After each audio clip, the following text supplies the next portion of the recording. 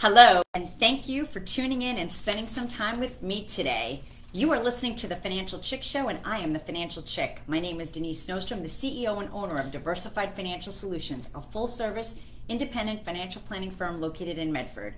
Your Financial Chick is here to help you make better financial decisions and choices to improve your life and reduce your anxiety and stress about money.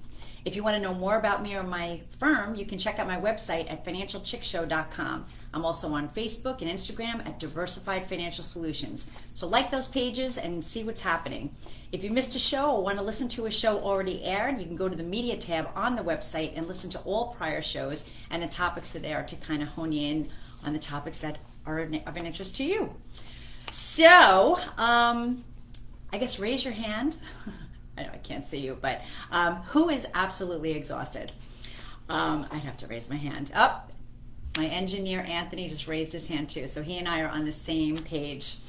Really, this is the time of year it really knocks you out. I mean, there's just way too much to think about.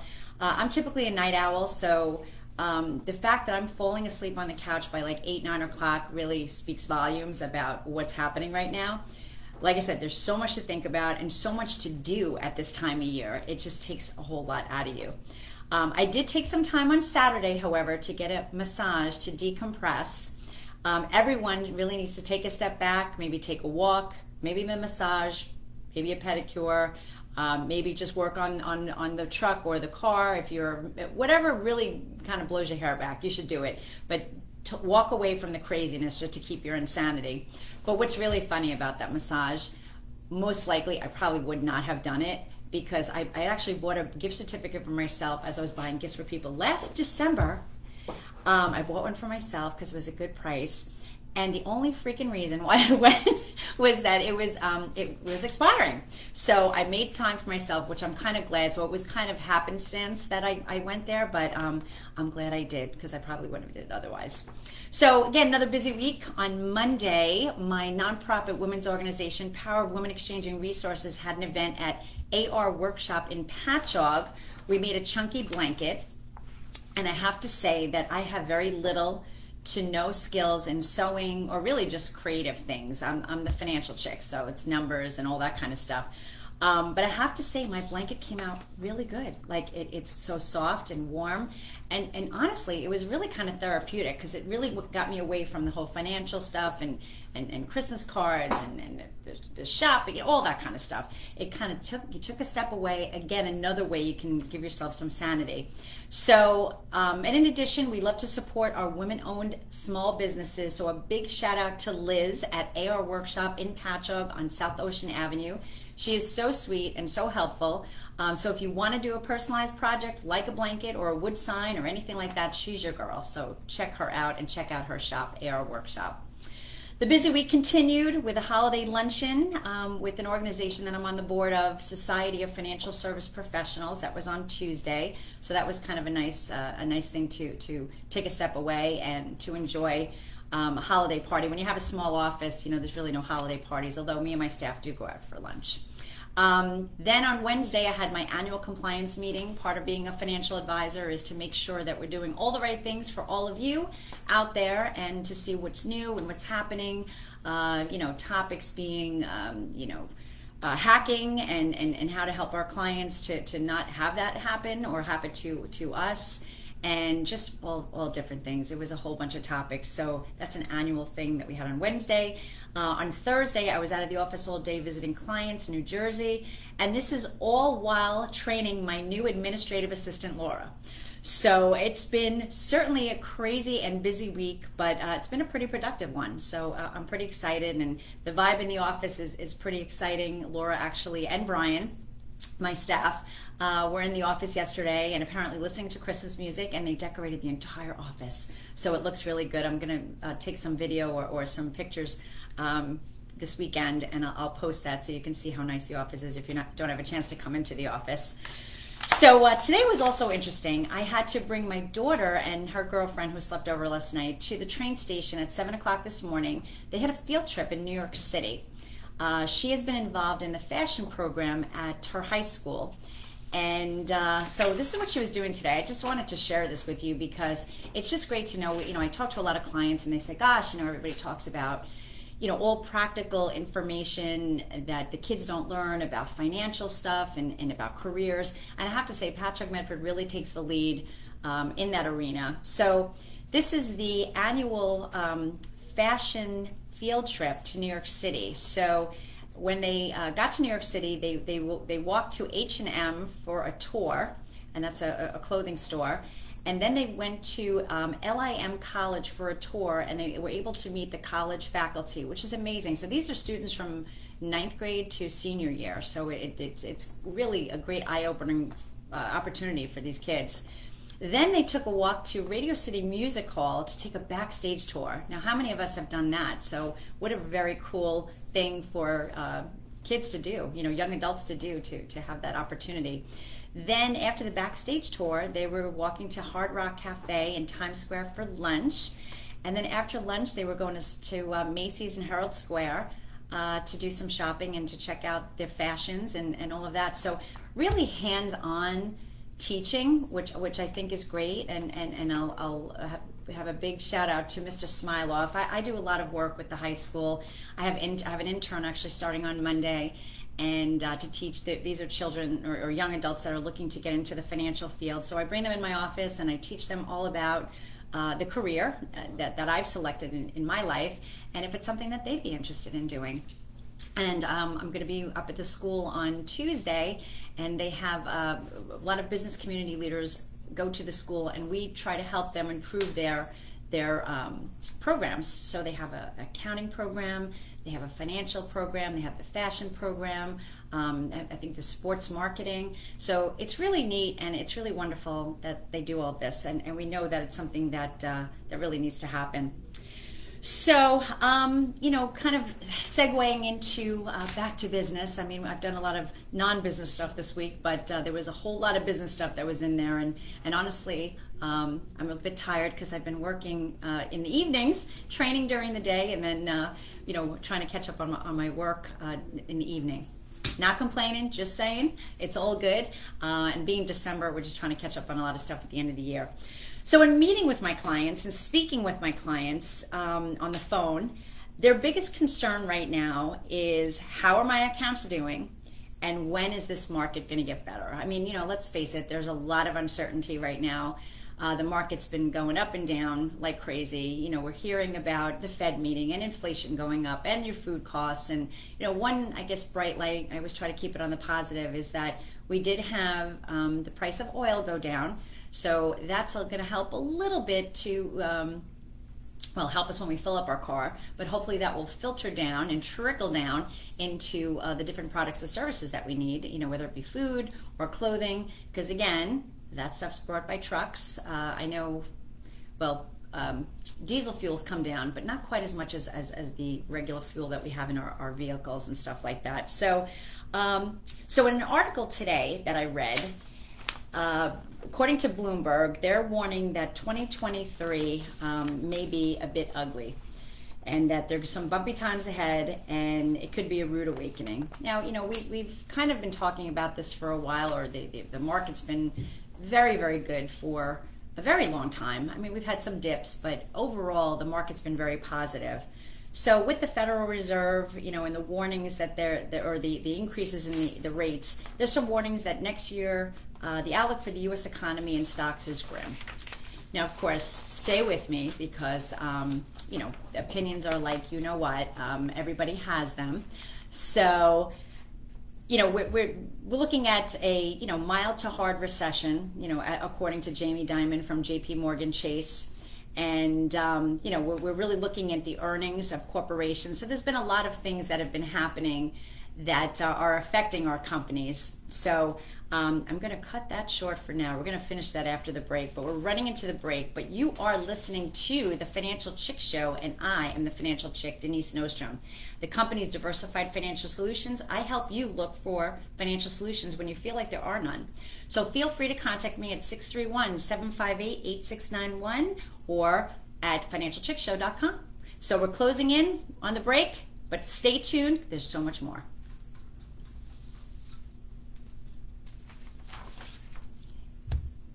Yes, Anthony. Yeah, Poverty. No, we're not going to go in. It's not going to be poverty. It's about being strategic. So I should sell drugs and do porn. You're not going to sell drugs, Anthony. That's not a good plan B. There are other plan Bs, but that's not a good one. We want to keep you out of the clink. You know what I mean? I kid. I know you are. So, yes, so here we are. I kind of got on a bit late tonight. It's been a crazy week, and I'm just running around like a lunatic, but I'm here to live to tell about it. But yeah, so thank you for tuning in. Like I said, I don't have my phone set up, so I have no idea who's on here. So whoever's on here, thank you for showing up. I'll see who is on here later. And yeah, so there'll be more stuff that hopefully I can unwind for you and make you feel a little bit more at peace with this crazy market and crazy economy that we have going on. And I've got 1 minute, so we're gonna get back to this party. What were you trying to tell me before? What's that? What were you trying to tell me before? Oh, it sounded a little crackly in the beginning. Oh, yeah, it's probably just the wires. Oh, yeah, okay. Yeah. So, and you know, that was the thing. I was looking at my phone to like tell you I was here. I don't even know. Like, I have no idea where you. Oh, you okay? Now I have you. Okay. Oh. I couldn't. All right, it was you. I have a few Anthony's, and I was on a duress. Don't worry about it. It's okay. Don't worry. No worries. Just like I was saying, Adele, go easy on me till I get through this crazy time. Also, I had no idea you were live streaming. I would have not made a crack comment. It's all right. My people are good. They don't care. Let's hope so. We're all good.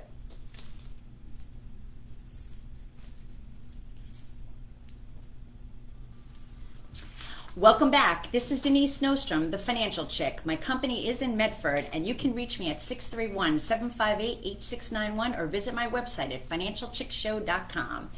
I am here to help you on your financial journey. Over the years, things change, and I'm here to help you navigate all those changes. And by gosh, do things change. It feels like things change really on the hourly basis or definitely daily, that's for sure. Complicated. So before the break, we were talking about the fact that Wall Street is, kind of saying that they're warning that 2023 might be a bit ugly. We've got everything, all the stage is set, that could certainly be the case. We have,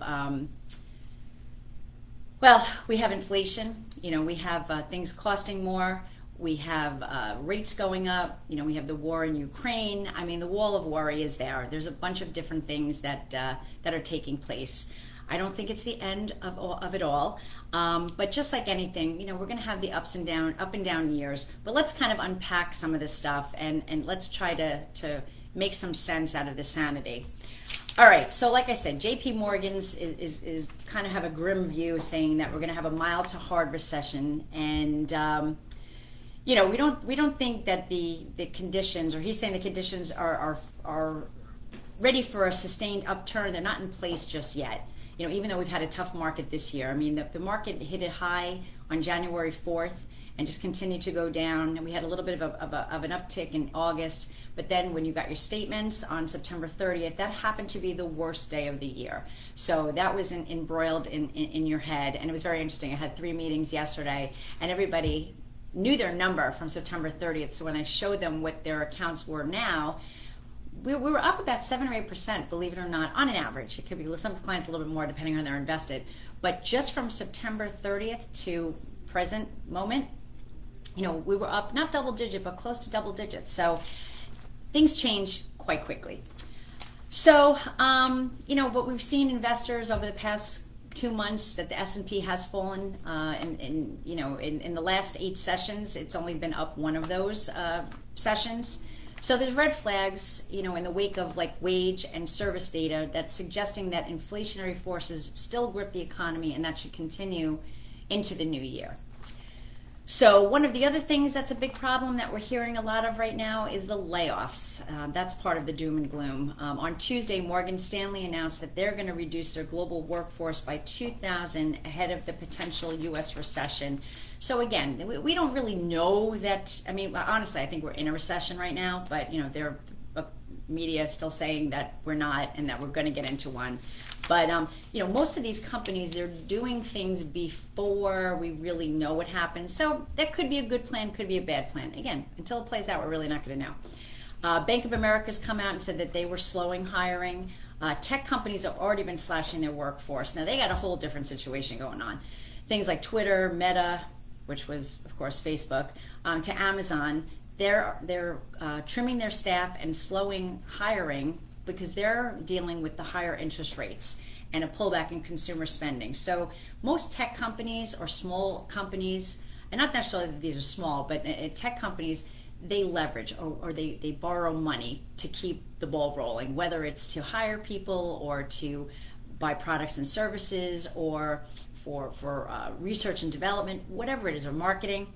So when interest rates go up, which they have, quite a big deal, from 0.25 up to 4% on the Fed funds target rate, which really determines what rates are, companies can't borrow at a cheap price. I mean, they've been able to borrow really cheap money for like the longest time. So that's not happening anymore. So the companies are feeling that pinch. But then on the other side, I always go the good, the bad. Well, we won't do any ugly today. But that was the bad. The good is that Charles Schwab is saying that they think the economy will improve in the latter part of next year. And, that there's growing evidence that, after inflation starts easing and the labor market cools off, that will fuel some market optimism. In my humble opinion, I believe that's really what we're going to see. We're going into the new year, and a lot of the stuff is going to kind of get unpacked. The Fed is hopefully, stops increasing rates. And, we have a pause in that. As soon as we know, the problem is it's uncertainty. When think of it in your own life. When there's things uncertain, you feel anxiety and you feel stress. But when you kind of you feel like you have a good handle on things, you can accept things a little bit more. Right now, the Fed's not really saying a lot. They're going to meet next week. Most likely, they're going to increase rates. Maybe we'll get some guidance as to what they're going to do. But when we don't know what's going on, again, you feel fear, you feel anxiety. So once we get some answers there, we'll be in better shape. The Ukraine war could end. An incident like that could basically change everything and make the market do well. So all of these different things, it's just sticking with the program and just letting things play out, but being proactive instead of reactive. I'm meeting with clients right now. We're making some adjustments in the portfolio. The thing is that we have a weaker economy, a weaker labor, but the thing is that we've got to get through the bad stuff to get to the good stuff. So let's take a look at some other things. So while the American economy, while stronger than most other developed countries, we talk about we're going to appear to going toward a recession, and that with the high inflation and rising interest rates. But the thing to remember is that recessions are inevitable, and why they happen is that they clear out the market excesses and they set the stage for future growth. We just went through this pandemic where everything was turned upside down. Everybody was so excited about the sexy stuff. They were looking at Facebook, Apple, Amazon, Netflix, Google, like they couldn't get enough of that. And they really forgot about the basics of investing and looking at companies that are stable and have a track record. I know I've talked about this, but cryptocurrency, like, whoa, that's great, let's do that. If you got in at the height, you're down 80%. It's just, you really just need to focus in on what your goals are and then make sure that you're taking right steps. And that's why you work with a financial advisor. I mean, you do your own thing, you're working, you're taking care of the kids, maybe taking care of parents. You don't have time to be on the pulse of the market. So work with somebody who does this, day in and day out to help you take one thing off your plate. And that's something that we say if you go to my website. We take things off the plate so you can do the things that you enjoy in your life. So there are 5 investment themes that to consider for the new year. So let's quickly run through these. Stocks will likely turn positive before the economy.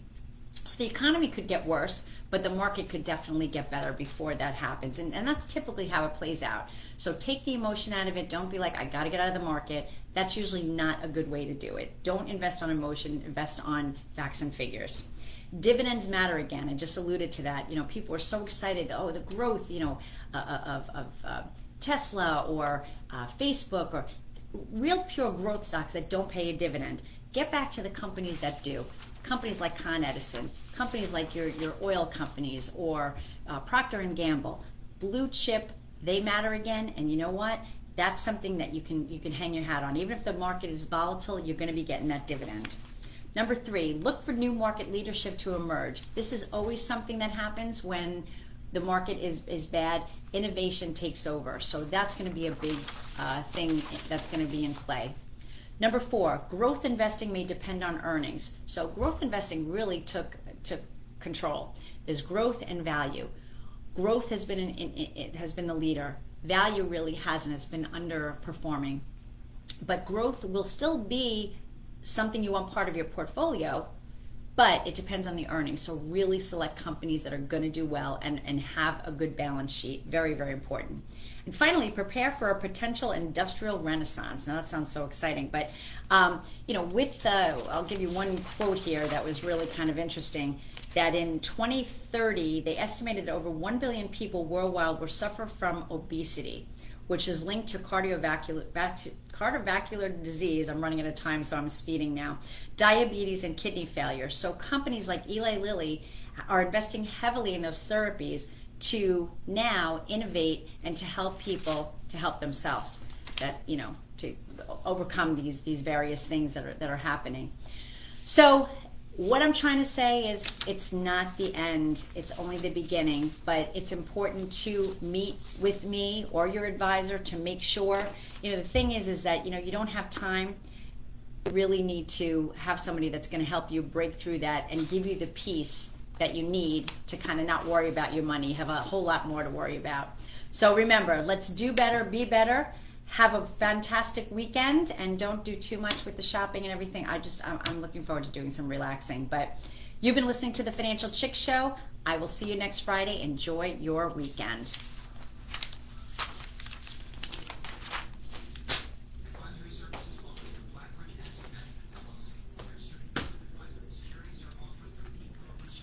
Whew. So yeah, it's always like a half-hour show, and some days I feel like I don't have enough material, and some days I just feel like I have too much material. But little race at the end there. But thank you again for tuning in. I look forward to being with you again next Friday. Take care. Enjoy the weekend.